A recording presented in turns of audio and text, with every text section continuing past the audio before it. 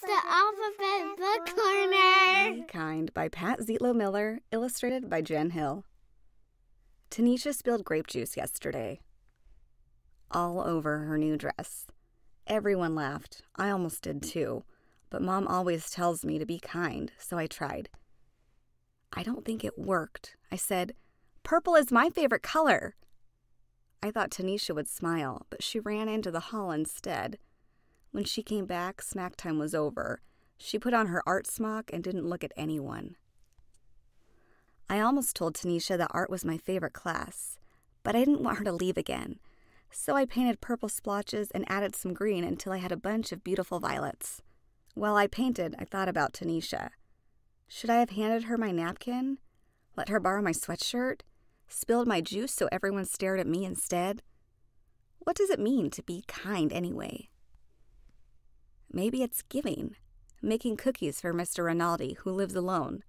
Letting someone with smaller feet have my too tight shoes. He might win races in them, too. Maybe it's helping. Putting dirty dishes in the sink. Cleaning up after Otis, our class guinea pig. He's a messy eater. Being kind should be easy, like throwing away a wrapper or recycling a bottle, or saying, "Thank you." "Bless you."